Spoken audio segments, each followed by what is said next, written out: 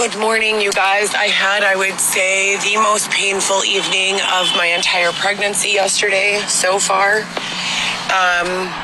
Very painful. I feel as though someone may be pounding my spinal cord from the lower region, so the tailbone area, with a rubber mallet upward, and also pounding from the top where my clavicle and my neck meet my shoulders and my spinal column, and pounding that down. And I need a chiropractic adjustment severely. I am in so much pain from both sides of my hips and my tailbone. The cement that we're sleeping on is not helping, and the pressure in front from the pregnancy is also, making it difficult. So, what would you do for something like that? I'm not going to go to the hospital. They're going to prescribe pain pills. I don't take medication. So I'm very sensitive to medicines. The medication I was taking over the counter and said ibuprofen 200 milligrams alternated with acetaminophen, which is Tylenol, every 4 to 6 hours for 4 days for tooth pain, resulted in a Mallory-Wise tear where I was vomiting blood. And I was treated at Gottlieb Hospital for that. I don't want to take anything harder than that. And if I can't even tolerate an over-the-counter pain med, for me, the answer is going to be marijuana or CBD.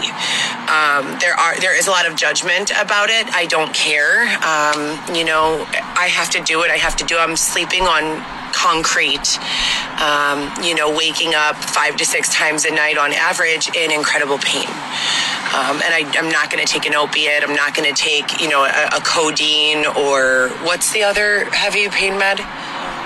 Benzo. No, no. What?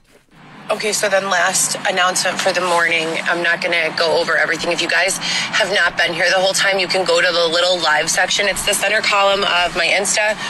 And there's a bunch of lives where I usually try to update on the situation as it currently stands. But there's a little clip on YouTube I highly recommend. I'm going to post it right here. You can click on it. Since I'm separated from my children and I experienced this BLM stuff firsthand, I was out here during the protests. I was watching people get pulled from their vehicles and businesses get overtaken. I think this is a really great clip. PBS made it. They include children in their interview. It's a great dialogue to have with your children, to keep it light but also be honest and open, and it's a really good starting point.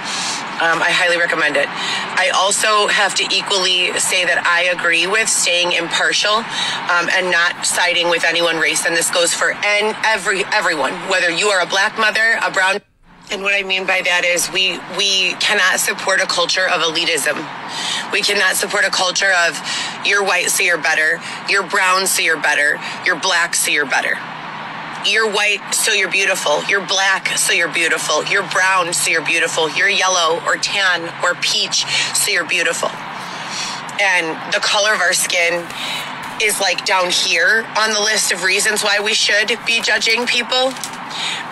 The things we should judge them are how kind are they? How intelligent are they? What is their dedication and willingness to succeed in life? How open-minded can we be? And that doesn't mean, taking advantage of others. That means trying to understand the perspective of another class, race, group, parenting dynamic, family, homosexuality, queer and trans, all of these things. It's open-mindedness and the